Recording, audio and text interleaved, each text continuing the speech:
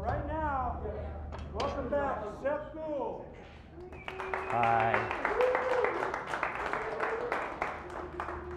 All right. A couple things from last time. Some exciting things that have happened where I filed up these dividers. I know you guys probably really wanted me to spend this 2 hours filing these dividers so you could see how that worked. But I decided to go ahead and file them up. So these are the dividers I forged the other day. Do you want me to put it on the anvil? Here we go. So these are the dividers that I forged the other day, yesterday, 2 days ago in the demo. All filed up. There's a little. I think I'll tighten the rivet just a little bit more. It's a little bit loose. But a couple things about this. When I get to the point in filing, sorry, what? Oh, when I get to the point in filing where I want to be careful about the surfaces that I'm making, because you grab it in the file, it's going to get all buggered up by those jaws.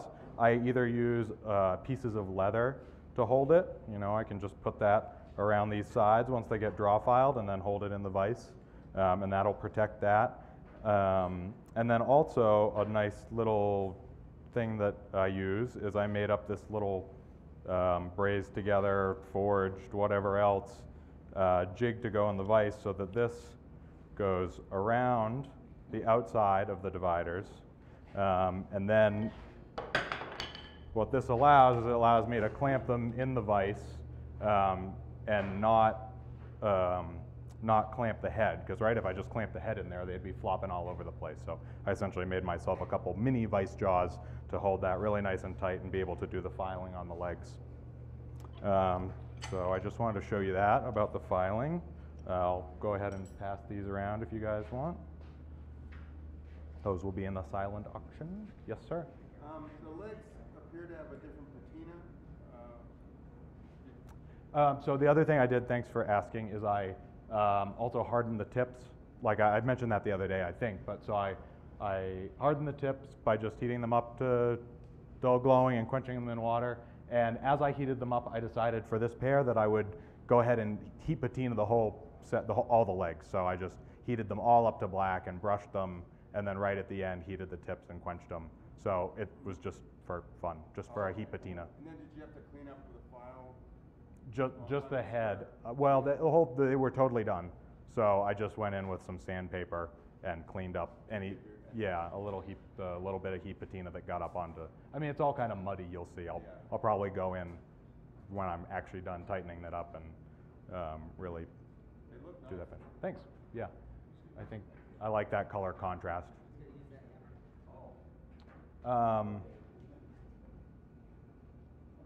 That's that. Okay.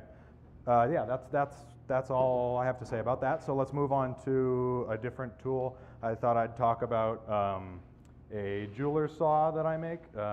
These are a pretty fun project to pursue. They have a lot of interesting little forgings in them.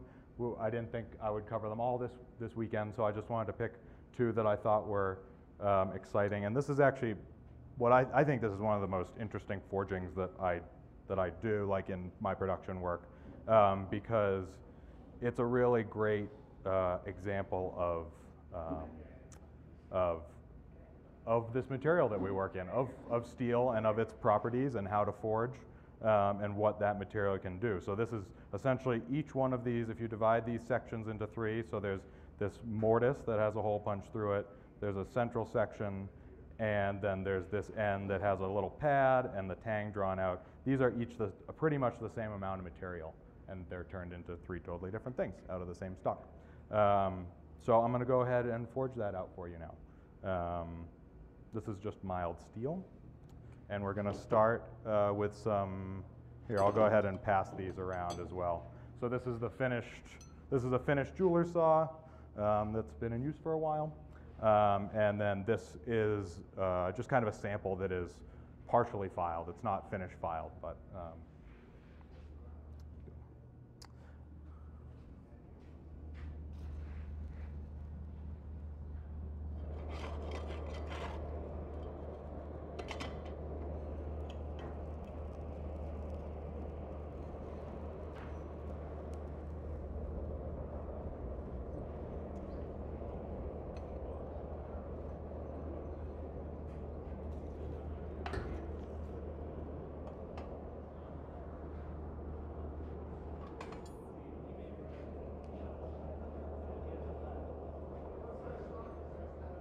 half-inch square mild steel. I'm forging this out of half-inch square mild steel. Yes? You ever worked in wrought iron? The question is have I ever worked in wrought iron? Yes, I love working in wrought iron. And the coffer that I showed a video of is almost all wrought iron. Yeah, it's a really enjoyable material to work in. If you don't know about it, it was the main material before the Bessemer process and steel was invented, and it has a grain structure much like wood, so it's got some properties that are that make it a little bit different to work than steel. It works at a very high heat, really lovely, like it's very fluid, it forge welds really well, and it's also a joy to file because it's softer. What, you don't think that would be part of my decision-making process?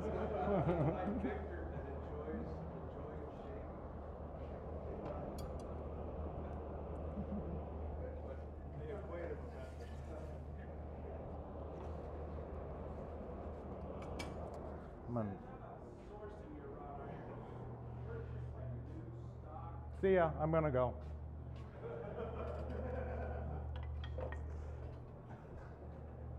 Sorry. Yeah, sourcing my wrought iron, I don't have a large source. I'm bad about looking for it and trying to get it. I have a bit, but it's mostly been either bought from other people or gifted from people. I found actually very little on my own. So I was just talking to a gentleman about, I guess he's up in the Northeast, and he's like, "Are you interested in wrought?" He's like, "Oh, I get it all the time, and you know, it's more than I need." So I was like, "Okay, yeah, I'm interested, please." So yeah, it's not made anymore, so it's a tough material to come by. So we're going to start by hanging about a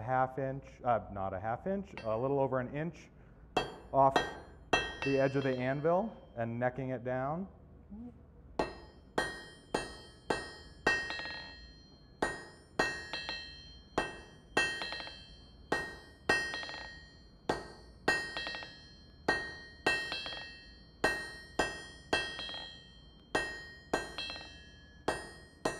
Noticing that I'm turning it every time all the way around because I'm almost surely going to make a mishit and knock it off center.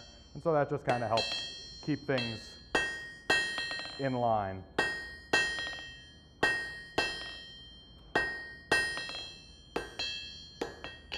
Okay, so that's a bit more than an inch. And then the next step I'm going to take is I'm going to come here and I'm going to use that taper that I just made, which I tapered down to a little over 1/4 inch. This is, as I talked about, I'm training my eyes. I'm always trying to look at the material and estimate. And so I'm going to about 1/4 inch. And now I'm going to go and do full face blows to isolate that center. And I'm going to start that at the top of the taper, if that makes sense. The taper goes up, where it ends, that's where I'm going to start that next isolation. This has a little bit of a rag on it, and as I hold it in my hand, I don't particularly want to slice it up.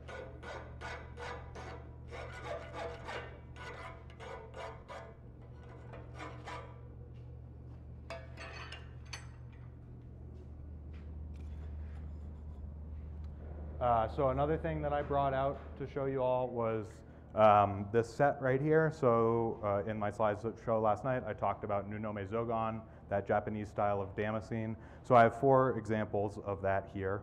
Some samples including the one that I did in Japan with Kashima-san, and the tools that are needed to execute it. So you can take a look at those maybe during the break. Maybe we can show the camera at some point, unless you can see it. Oh yeah, okay. Let me just make sure this doesn't burn, that's fine. Yeah, so for the camera, you can see those are some of the samples. Oop, sorry, I don't know where I'm looking. Does that help? Change cameras? Change cameras? Oh, me change cameras. I thought you guys were. Oh, no. Ah, I'm not moving. Okay. Here they are, here they aren't. All right.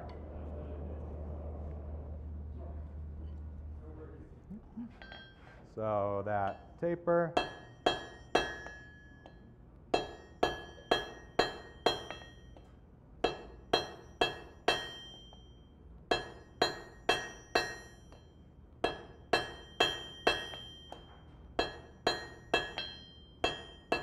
So same thing, tapering down to about the same amount, and then usually have to kind of get in here with a smaller hammer and draw this out.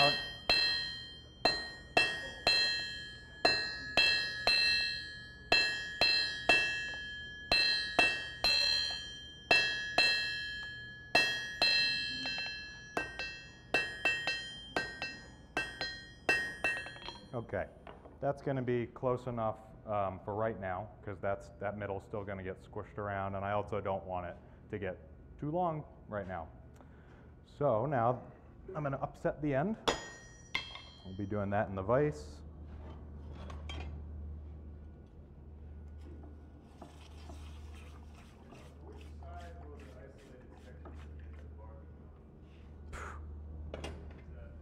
Do you need to know right now? Don't you want a little bit of mystery in this demonstration? Was that no? I'm not going to tell you. You'll have to stick around.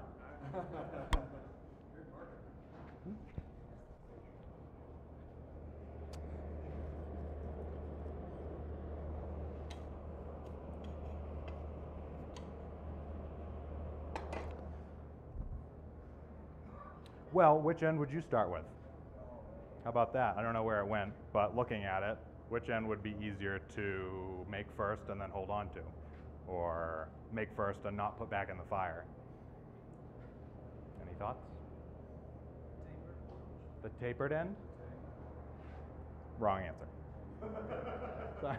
So you could do it that way. No, the first side is going to be the boss, where the arm of the jeweler saw comes through, because I'm going to punch that. It'll be a little bit easier to hold on to that with flat tongs and then do the rest of the forging. And also, I'm going to punch that and want a really clean hole that I'm not going to want to heat up again. So.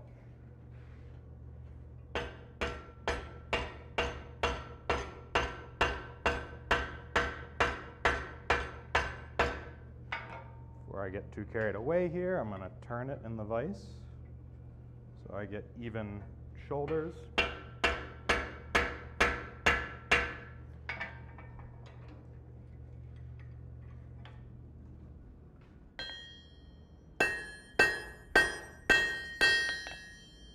Okay, so that's starting to upset that.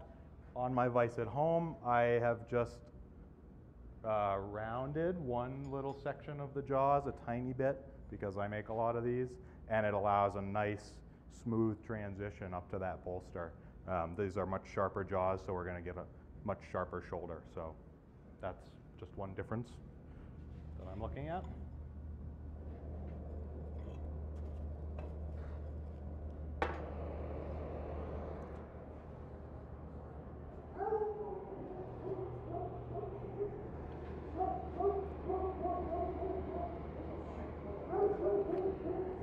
Whoa.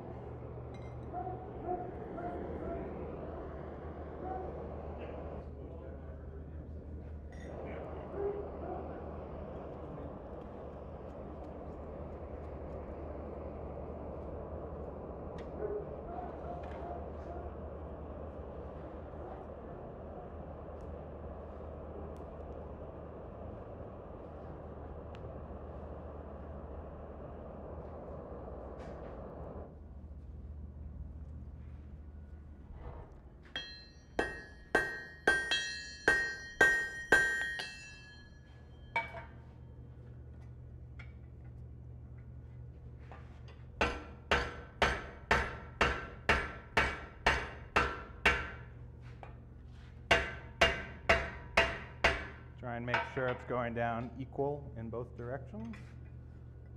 And always kind of coming back here to the other side, true up those shoulders.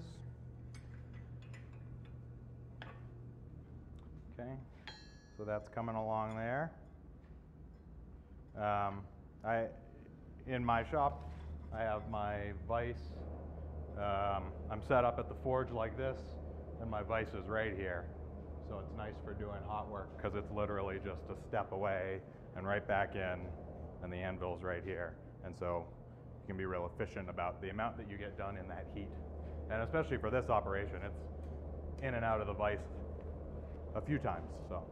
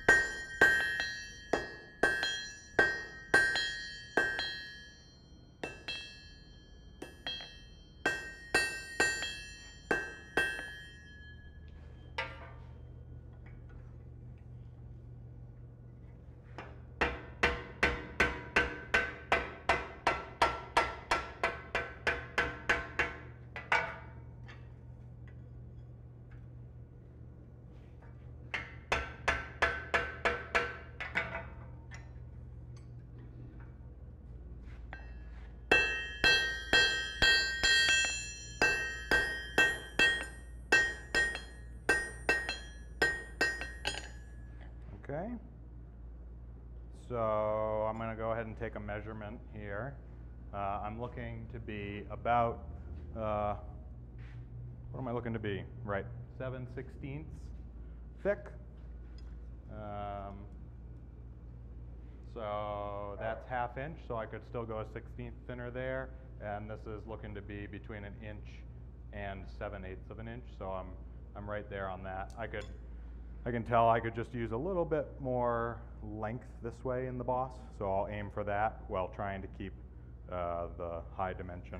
And I'm also looking at it and can see that I'm skewed this way a little bit, so I'll just also keep that in mind as I make these corrections and try and center everything up.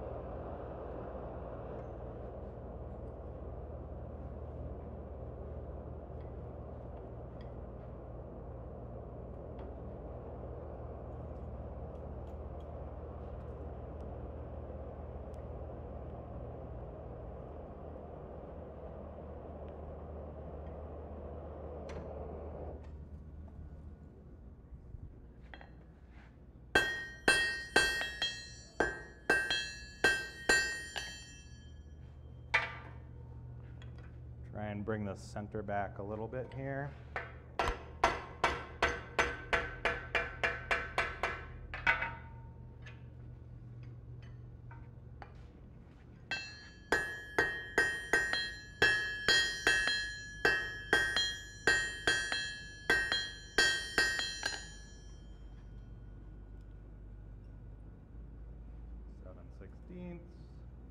One inch, and probably the most important part right here, oh, sorry, my mic.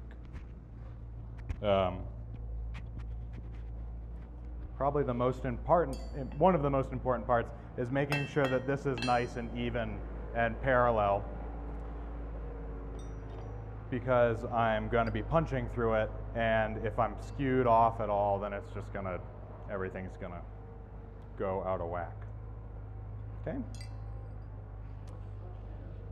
I don't know. A simple tool steel that isn't heat treated. I don't know who asked that. But yeah, the punch is made out of probably 4140 that isn't heat treated, likely.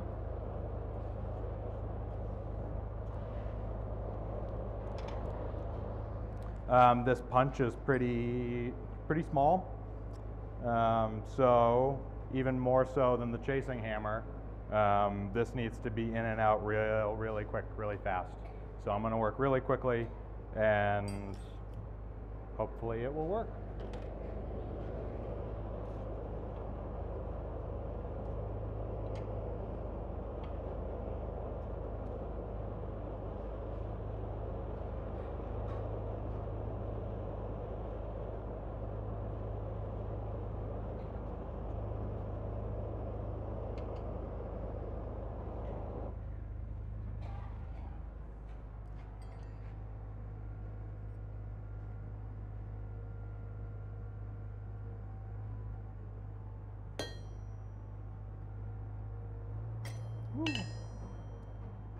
I'm not going to get greedy here with my first heat.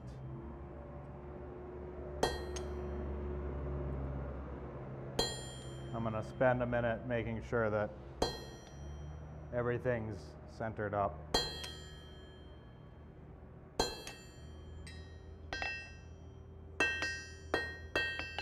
Okay, now I have a good established mark, hole even, that I'll be punching through, so that I can take a good heat and get in and out of there quickly. And I've found that with punching small holes like this through this much material, especially through this much material the hard way and everything, the best thing to do is be confident and get a really good hammer blow in and drive it as far as you can and get it back out as quickly as you can.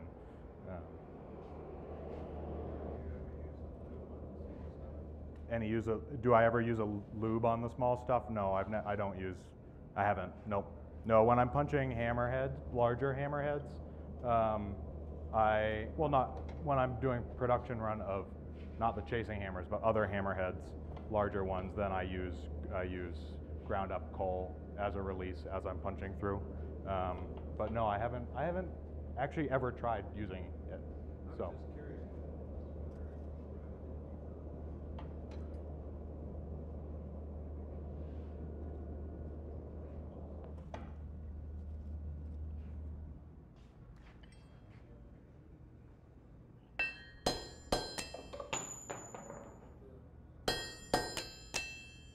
See, the punch is already hot, so it's like you really got to get in and out of there.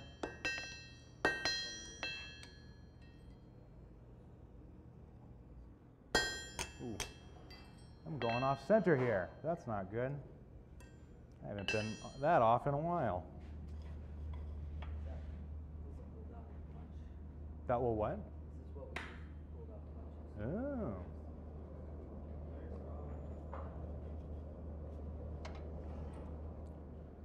Thanks.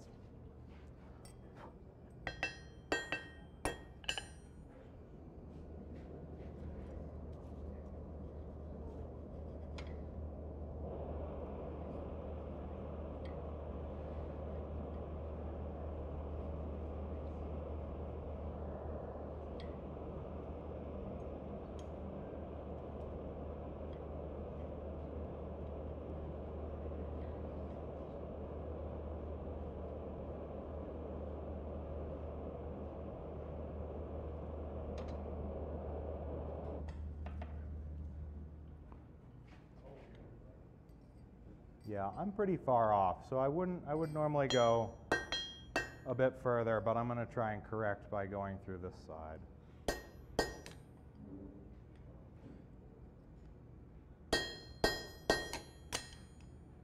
Ooh.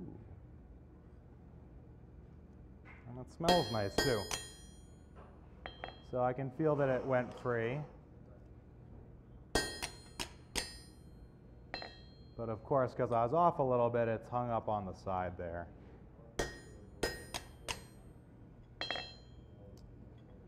Yeah, that's a bugger. Okay, well, I'm going to give it one more heat. So I'll just be honest and say that I am being honest, that most of the time I do this in 1 or 2 heats and can get through and flip it over and get that little slug out of there just like the chasing hammer. But you guys are really stressing me out. So I screwed up. It's on you.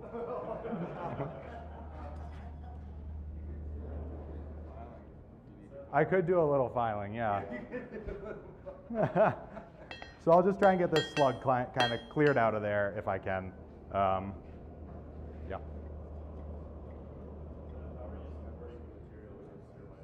How am I? How am I supporting my material? And yeah, it's just kind of against, yeah, it's against my leg like this, and I'm going in like that. And then is there down pressure from your punch hand holding it, or kind of just balancing? Stuart's asking if there's down pressure from my punch hand. Yeah, as I'm, well, I'll answer that as this cools or as I get it at the end of this heat. Yeah, so I'm just kind of holding it with my leg.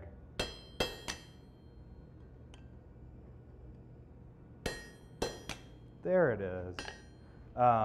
Yeah, so I'm kind of holding it with my leg, and then when I go to line up to punch, I'm holding the punch like this, looking side to side. I'm a blacksmith, so I don't like putting handles on my tools.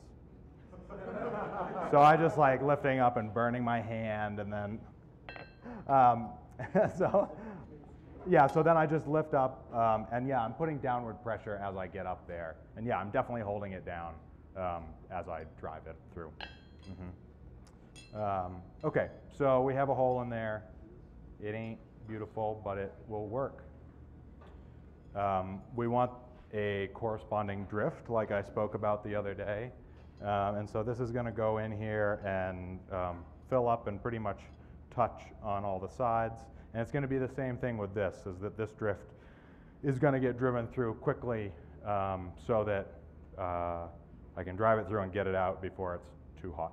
I do make these out of, I actually know the material I make these out of, because it seems to work well, as I make these drifts out of O1, and they hold up pretty well for things that are going to go through, and then you need to hammer on the side of a little bit.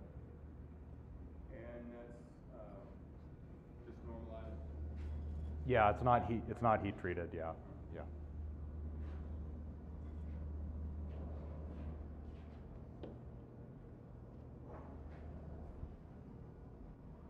It seems pretty cool. Before I go melting the table. Thank you. Maybe I should put one on.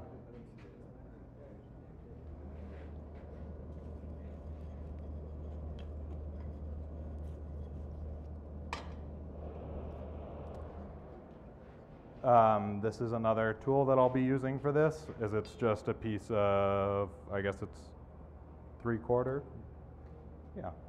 inch square that's folded in half, and that'll create a nice little bolster for that drift to go through.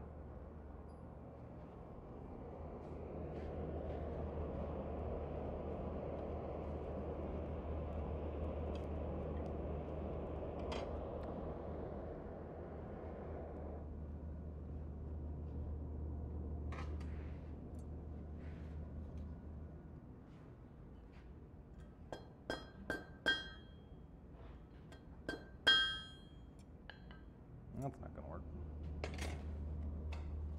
Let's do this first.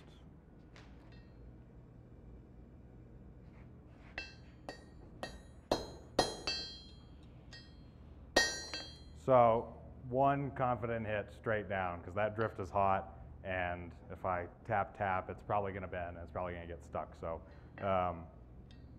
yeah, I feel like I don't know, for me, I feel like a lot of forging becomes about confidence, or confidence becomes a part of good, efficient forging, because if you're not hesitant about the hammer blows you're making, then things seem to move more quickly and smoother, and I feel like that's a good example.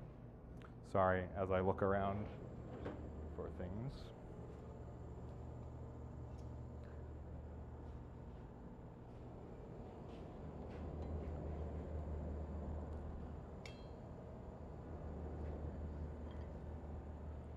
So now I'm going for the opposite side. Ooh. In and out.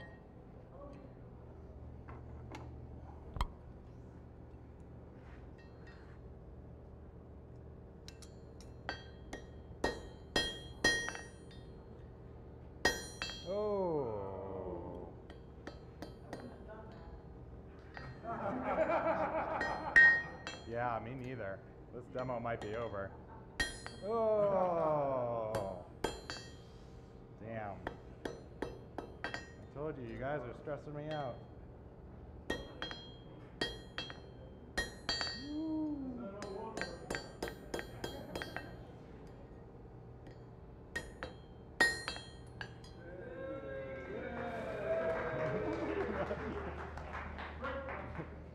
Thank you for appreciating that, because that was probably the best thing I'll do all day. Yeah, right? My big old speech, me and my big mouth. All right, this demo is going well.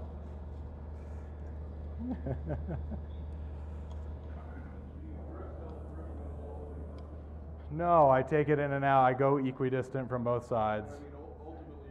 Yeah, I'll drive it all the way through. Yep.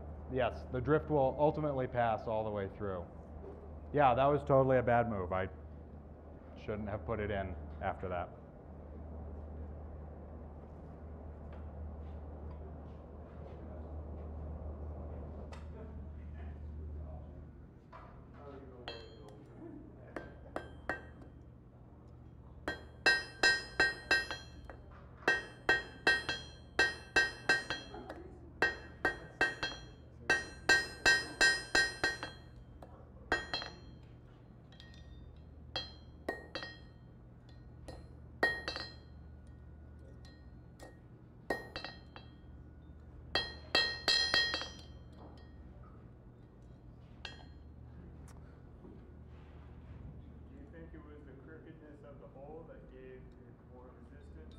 It probably didn't help. It also really didn't help that the drift was as warm as it was when I put it in there, and that it was the second time. I should have put it back in the fire or cooled off the tool.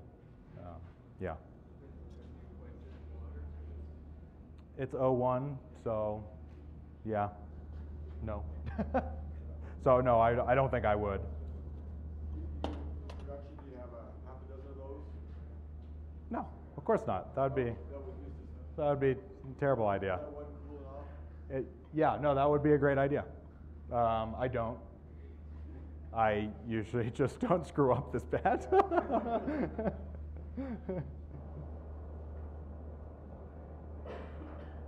But sure, it'd be totally smart to have more than one, so that you could let one cool down, pick one up.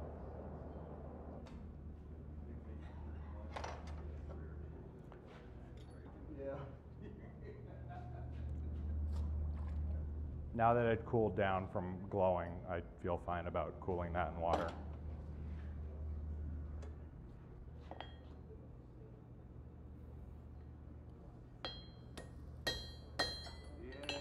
Yay. We're not done yet. So I want to put that through at a lower heat.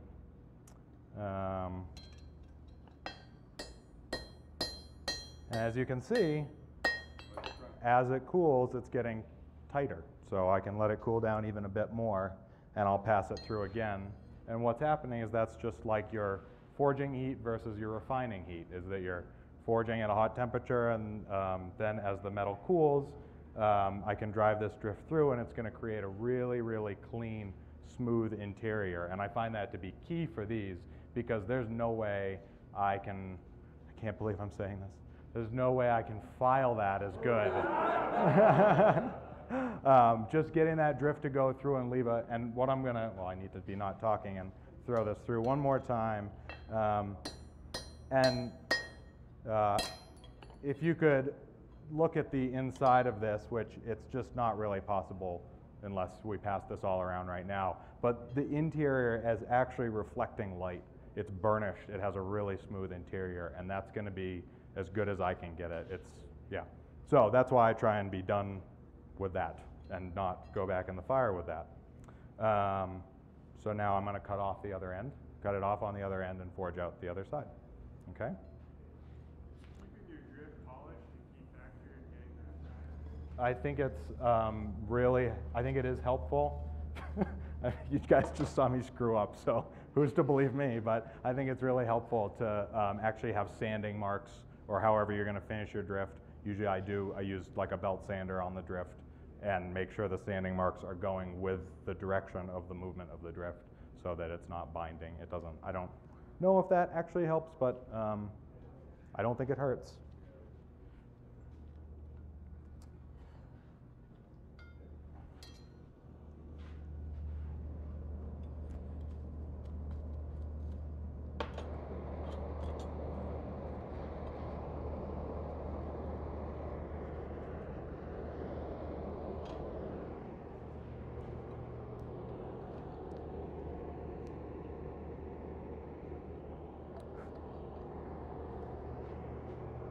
Man, we're about to have a jeweler saw with a really short arm there. A non-adjustable jeweler saw with a fixed arm.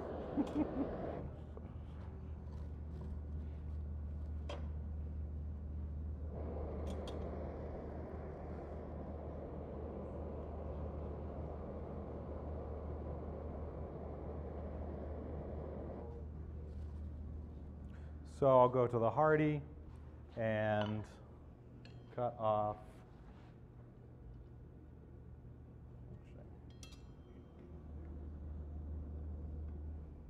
It's getting a bit warm.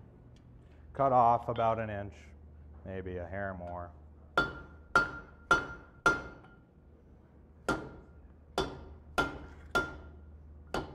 And at the hardy, I'm actually pulling towards it so that the majority of the rag on that cutoff is on this piece, not the piece that I need to dress and upset.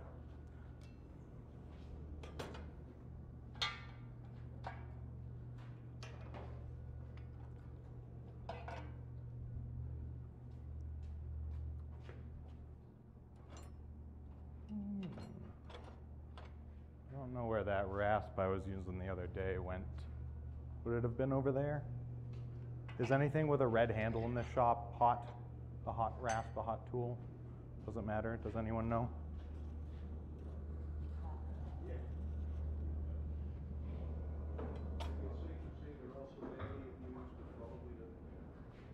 Okay. Thank you. I got one, thank you.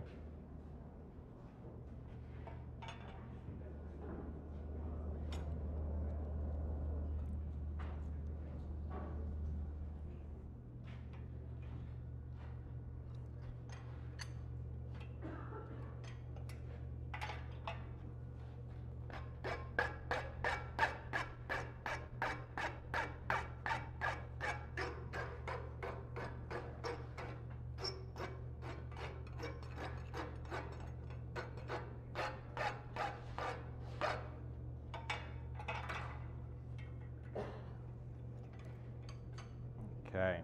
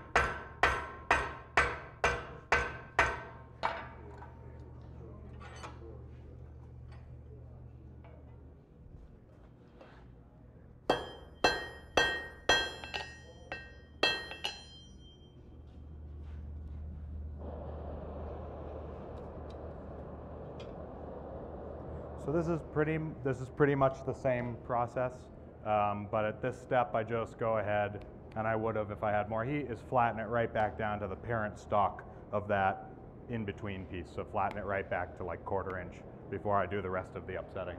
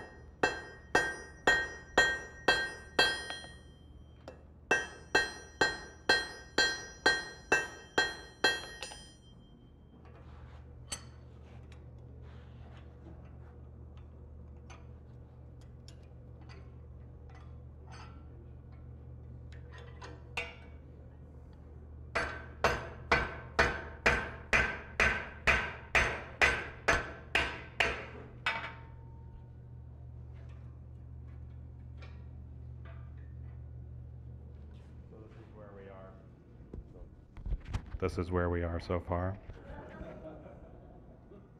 We knew that. Thanks.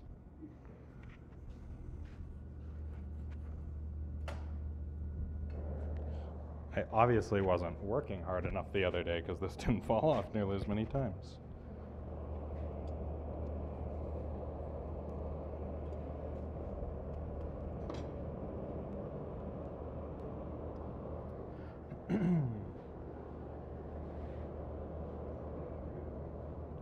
So ultimately the form I'm aiming for here is nothing super specific, but it is about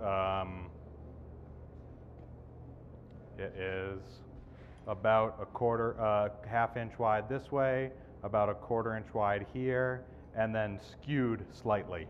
So there's a little bit more material on one side.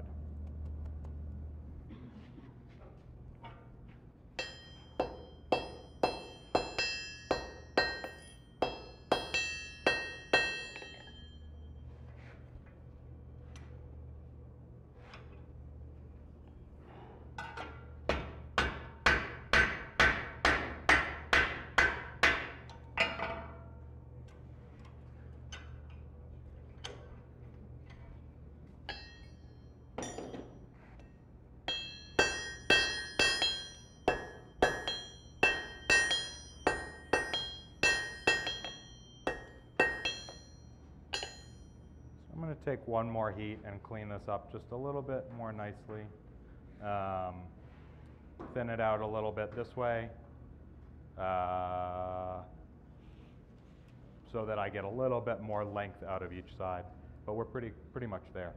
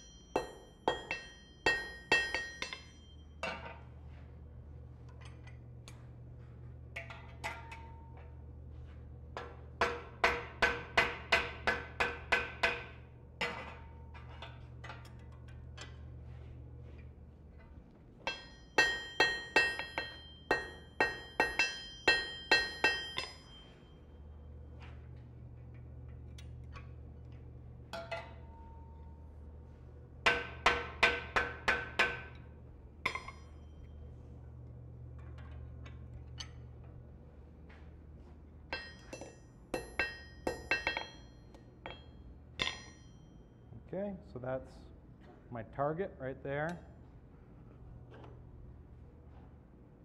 Look at it up against this. My length, this one actually turned out a little long. So if this was close to the right length, I would make sure I wouldn't stretch that anymore. It's actually a hair long. I could upset that if I really needed to. Just in terms of trying to standardize these for each saw. And because the only real important measurement here is between the inside of the boss and the inside of the arm. That kind of dictates how I sell these. And the first thing I'm going to do is that pad. So I'll do that out of the shorter side.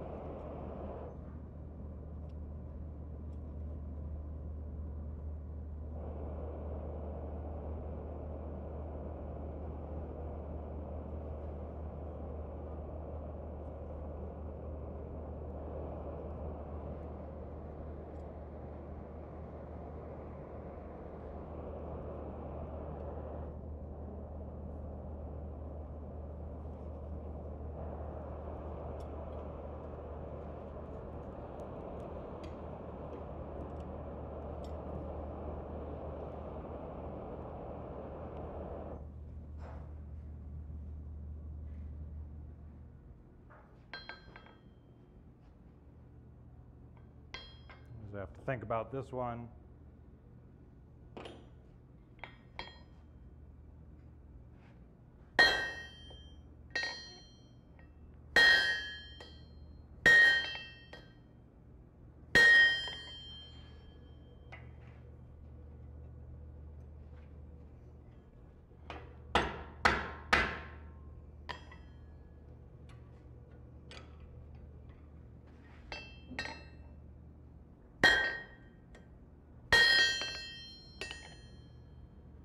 That gets that pad set in there. I often do this with a little step block, or it's just a piece of case hardened steel that's the thickness of the depth that I want, and I put it on the power hammer dies and flip that upside down and line it up and just go pop, and that gives me a really clean, nice clean step. But this is a way to do it at the anvil. I'll take this out just a little bit further.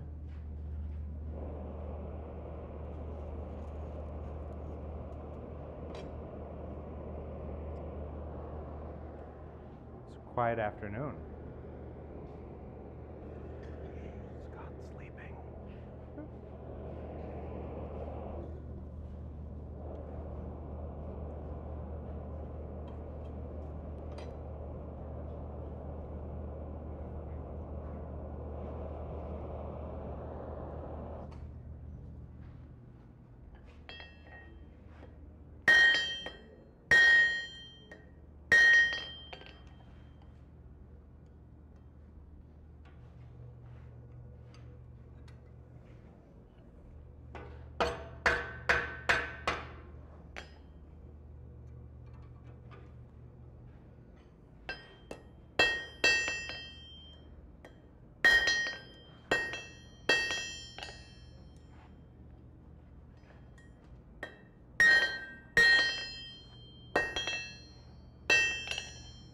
All right, there's that step.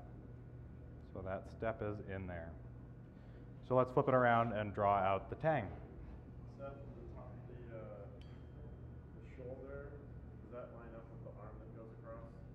Does that make sense? This shoulder lines up with the arm. Yeah, it should be in the center so that it comes back. Now I can adjust that cold in the end after it cools down if things are off a little bit.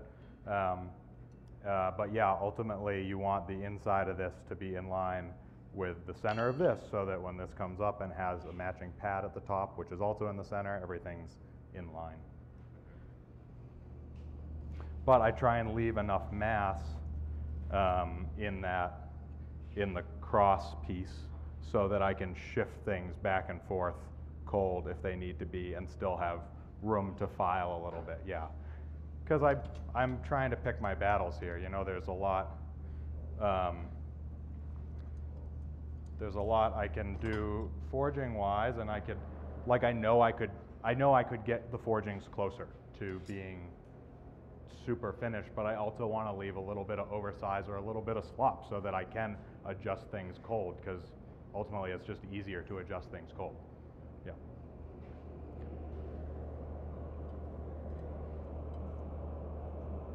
So I'm going to do this on the hammer here. I'm going to try and do this on the hammer here. There's just like there's no great way to do it at the anvil, I've found. It's such a small little piece of metal. And you'll see what I'm going to do here is you can see that this tang is on the diamond. And so I'm going to be turning it and forging it square first on the diamond and then drawing out a tang.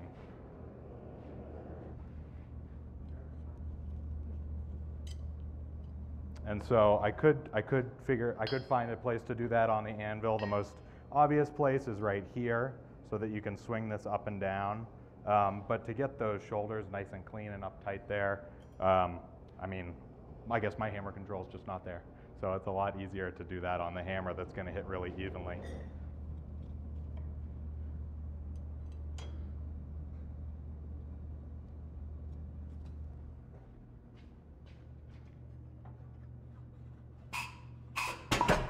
Woo!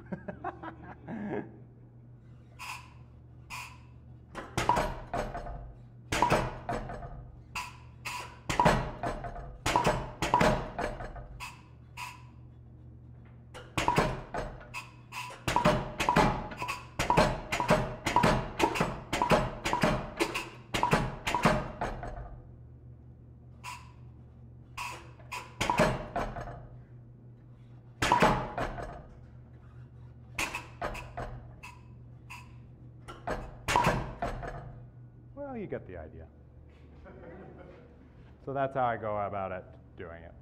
That's a bit rough, but you can see I went square first, tried to just get that square, and then started to draw out the tang. I'll draw the rest of this out by hand now that it's here and make it a little bit smoother.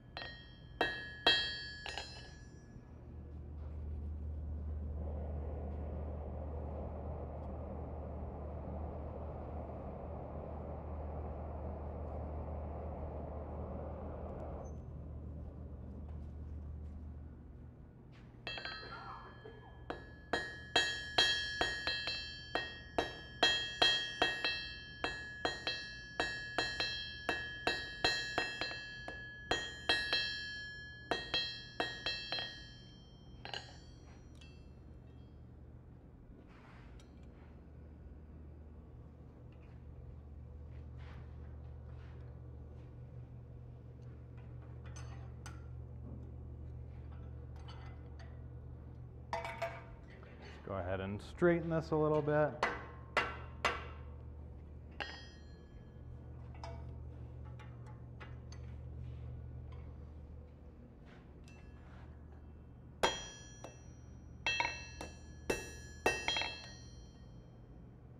So I definitely try and get an approximate straightness before I'm done. But I think I'll just go ahead and end it there. It was cursed from the start. You get the basic form of all this, and this isn't. I mean, this really isn't far off from how I would leave it in terms of cleaning it up, because it's a small piece. It doesn't take too much work to file, and that gives me the room to shift things around. And so the first thing I do when I finish this is I will all I will do is I will file the back end of this.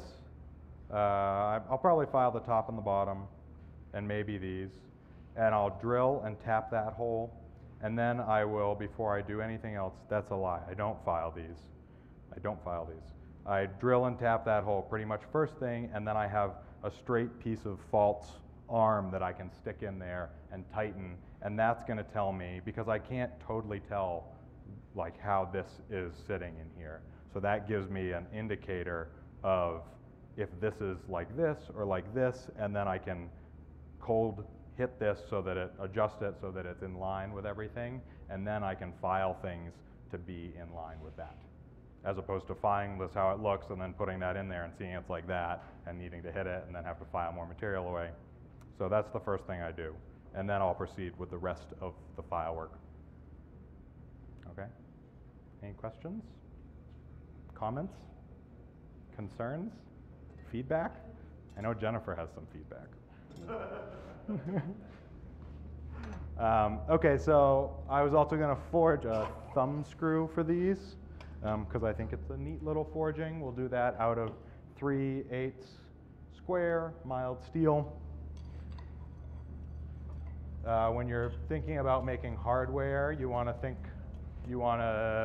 need to figure out what size hardware you're making. If you're making 1/4-20 hardware, then you're going to need to forge a 10 first, and you're going to need that to be 1/4 inch or slightly above, so that you can remove scale or anything and then cut threads on it to make that 1/4-20. This is a 10-24 screw that I use in these, so a bit smaller than 1/4 inch. And so I have a corresponding hole to fit that, and I don't have the size of it off the top of my head, but smaller than 1/4 inch.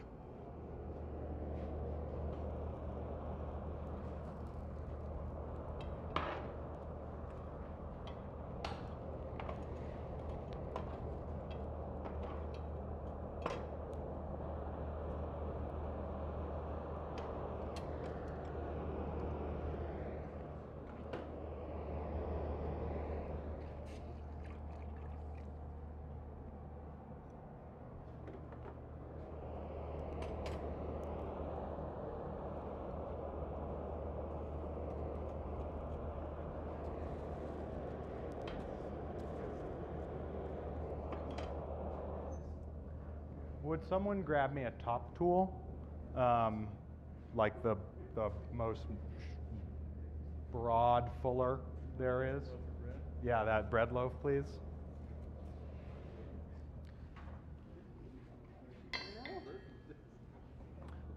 So we're going to draw a tenon out here.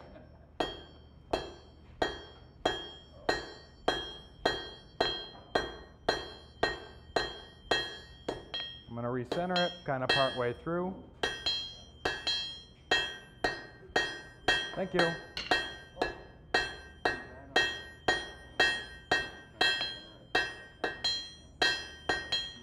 And if I have the hole that I'm going to try to fit this to, then I can have it right here, and you need to draw something out square, right? So to kind of give yourself a little bit of a guesstimation of when this will start to fit in there round, I will forge it until it's just slightly smaller than the hole, because as we talked about at some point, when something goes round, it gets a little bit bigger. Maybe we didn't talk about that, but we talked about the mass difference. So if you have 1/4 inch square and you turn it to, well, that's it. It's the, if you have 1/4 inch square and then you make it round, it's going to be larger than 1/4 inch round. It's going to be, someone said 20% larger, I believe. And so I know that when this goes round, it'll get a little bit larger in diameter and then be close to fitting in that hole. This one for that scuff button, that other bigger one. Oh, cool. Okay. Yeah, that could work. This is cute. I like your bread loaf and all, but.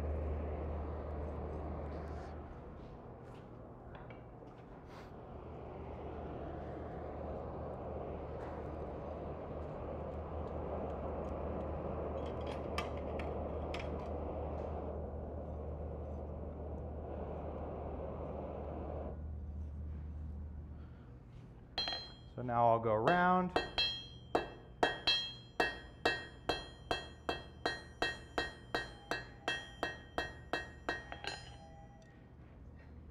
Doesn't quite fit.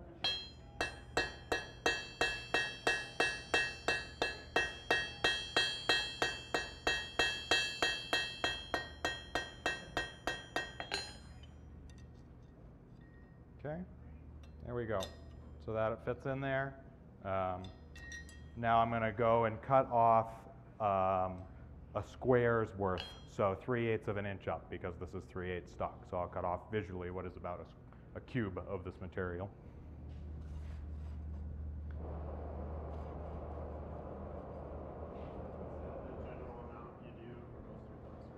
For these ones, yeah, that's about how the forging works out.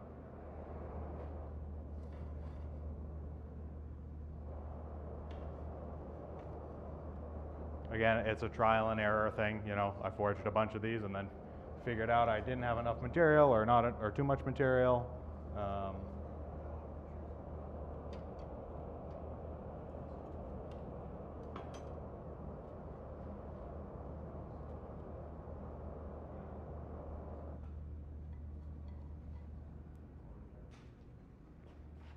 It fits through the hole.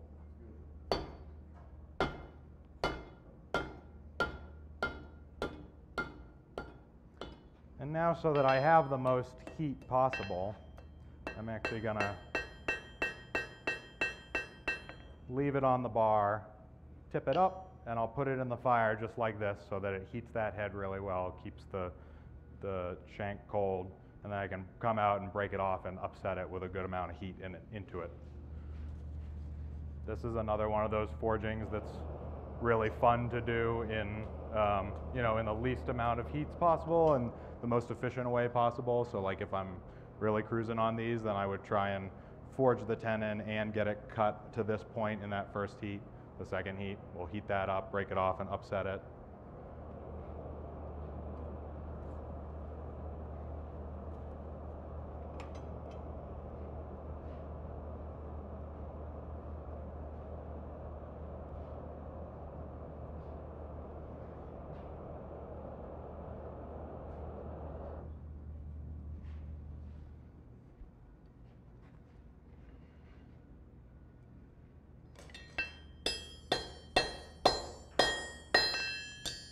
And then I'll hold it right in here and flatten it on the diamond. Okay, and give myself that sort of shape.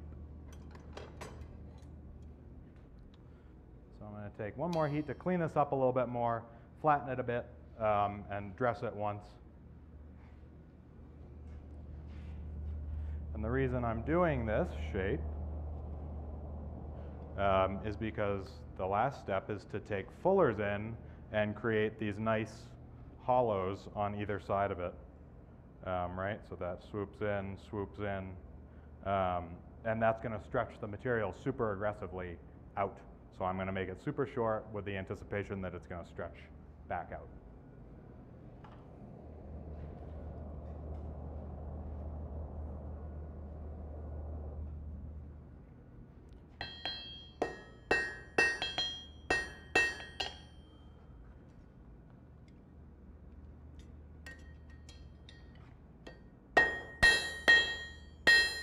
I don't know if you noticed before when I was hammering, but if there's mass on one side to the other, then I'll put the larger mass away from me and I'll try and hammer it back this way to recenter the mass.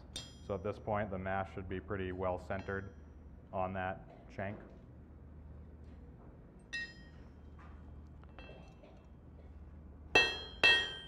And would someone like to strike for me? Anybody? Anybody? Any takers? Thanks. Where do you want me? On the other side of the horn, and we'll do this over the horn. What's that the tooling would you use at home? I will, let's do this first, then I'll describe it. Oh, sorry, you can stand here. Over this side. Yep.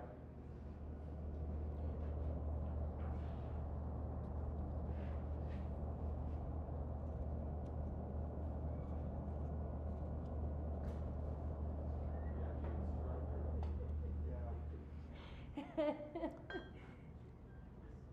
much do you want? A hard hit.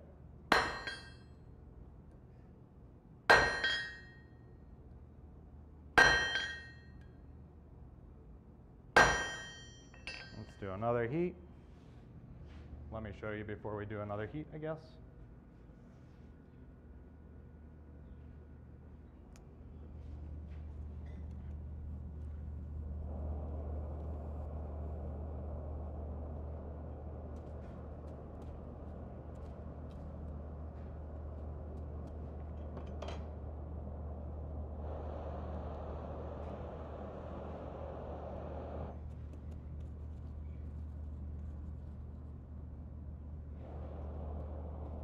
Making small parts like this can be super fussy. I usually, in terms of fire maintenance, I'm really trying to keep a packed fire in there so that it's a nice solid bed to be able to put a piece in on and not have it slip down to the netherworld.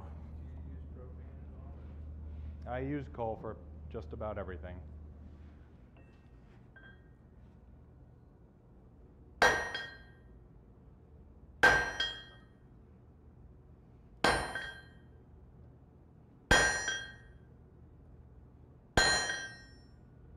Okay, I think that's fine. You can see what happens there and the concept behind that. So for my tooling at home, what I have is I do this on the power hammer, and I'm pretty psyched about this little piece of tooling that I came up with in terms of making us, maybe it exists already.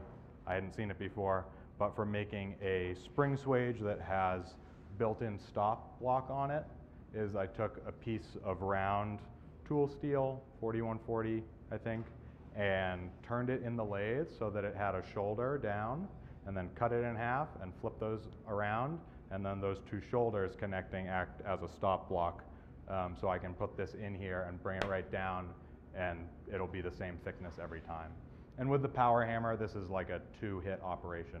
And I think like this, you can probably see the difference between, it's pretty close between this and the ones that I brought, but it creates a really clean, quick movement of the material to make a good forging. Yeah, so from here I would go ahead and cut it to length, do a little bit of, do the file work around the head of it to make it smooth, and then just do a little file work to get if there's any scale on it or something like that, and then cut the threads with a die, with a hand die. The little brass ring, is it threaded or is it just driven on? It's just driven on, so I make that. Well, actually, I drill it to the right size, but leave the rag on the drill when I part it on the lathe, and then when I drive it on, that rag kind of binds it up on there. Yeah. So I also turn all the parts on the saw, including these little washers and the ferrule. All right. We have 15 minutes. So why don't you use the coarse thread instead of fine thread to match shorter distance in your Because I think it's easier I think it's plenty of thread. The question was, why do I use a coarse thread versus a fine thread?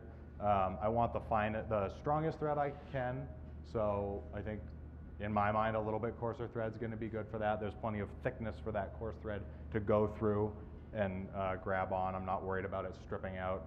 And then in terms of action, a coarser thread is going to open more quickly than a finer thread for you to change your saw blade out. Did you have a question, Scott? Do you have two shapers? I have two shapers. Only one is hooked up. The other one should probably go away. Okay. Why you had two shapers is that if one's going away? One should go away, yeah. But is that saw around? Is it on the table? No. Thank you. So just to go over a couple other aspects of this, the other parts of this are there's these little pads. Let me take a step back. The thumb screws are made out of mild steel. This is made out of mild steel. I case harden the thumb screws. I case harden the pad end of this forging that we did. This is made out of 1045, which is heat treated. And then the pads are also made out of 1045. And if you unscrew these, this is one thing that I use the shaper for, is that I will use it on both sides of this. And if you can see this, these have a little bit of tooth on them. So I use my shaper with a fast advance, and it creates lines that go across, and that creates enough bite, because if you were to just make these smooth, then the saw blade slips out when you go to tighten the saw. It took me a minute to figure out the right kind of depth and cut to do, because if you make it too coarse, then it will just break off the saw blade when you tighten it. So, yeah. You say the arm and the pads are? This is 1045, the pads are 1045, yeah. Yep. Any more questions about the saw? Okay. choice of handle material? These are mahogany, yeah. I've always loved mahogany. I think it's a really beautiful wood, yeah. You said you turn the ferrules on the lathe also? Yep. Ferrules with the handle? I do, yep, yeah, turn those on the lathe. Turn the handles on the lathe as well. Yep. I don't know, we have 15 minutes left. I don't know what I could do. What do you guys want me to do? File. File? Engrave? I can do a quick little engraving intro in like Usually I do an hour-long intro, but we can do a 10-minute intro. So I did bring my engraving chisels, and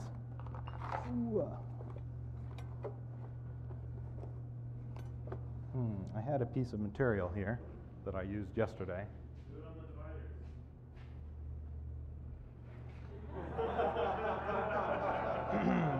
All right. I'm not going to do it on the dividers. I could do it on the dividers. Where are the dividers? Where are the dividers? I'm not going to do it on the dividers, not in 10 minutes. I'll do it on something else, like this.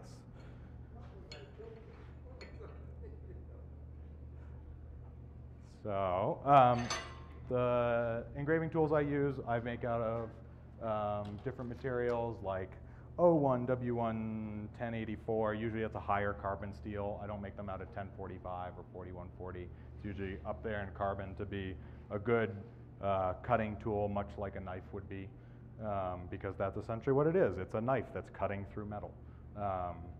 There's many different shapes of engraving chisels, but there's two main ones that I use. I don't know if you'll be able to see these if I hold them up here. I don't know how close we can get. But these are two of the somewhat larger ones. And one is basically is going to make the shape of a V cut.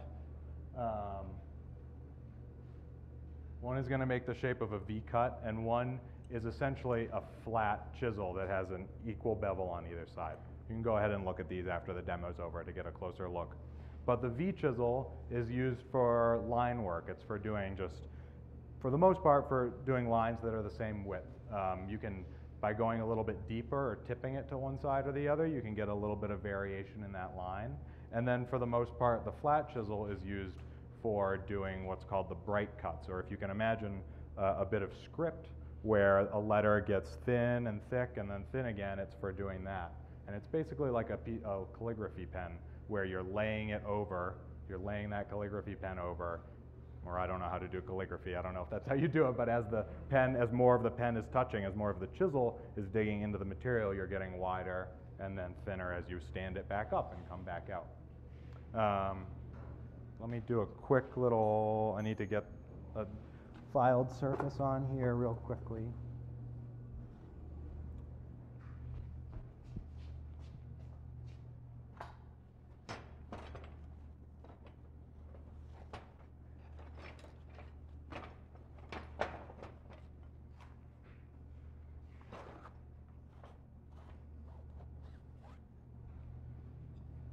Oh, speed engraving.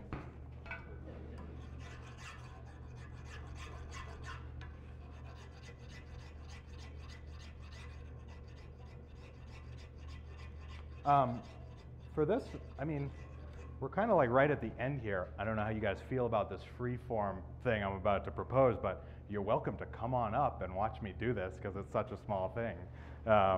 You know, it might just be a little bit easier. I know it won't be good for the cameras, but You're going to walk around though. I am going to walk around, so. Sorry.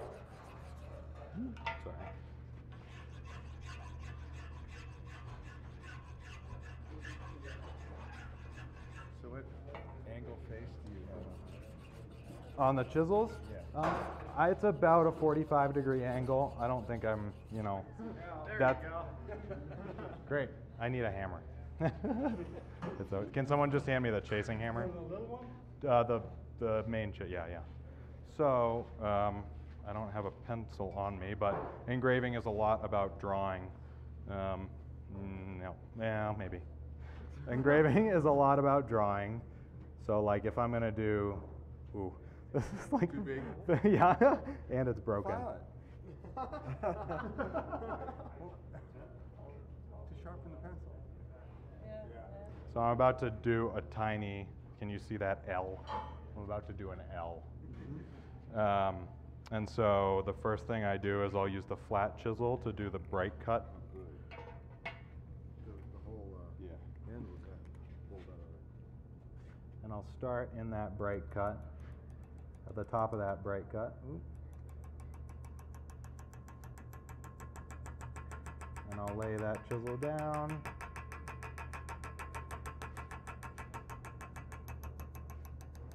And then I'll come back out. So that's kind of like, Wow. the bright cut is the bright part of the letter. So if you think about engraving or calligraphy that has the wide part, that's the bright cut. And then I'll use this V chisel to connect. Down in front. Who? Get out of the way. Who's in the way? How rude. And I'll often use oil when I'm doing this. This is like a super haphazard engraving demo right now. So I usually am using oil. Sorry, it's moving around the piece a lot.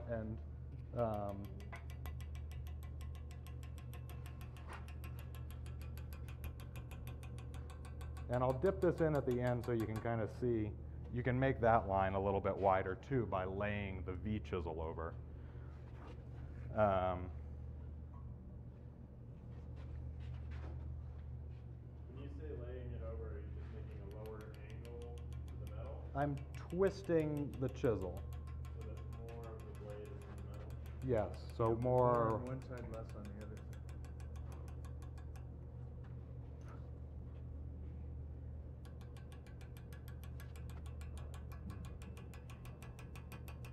And engraving is as much about drawing as anything.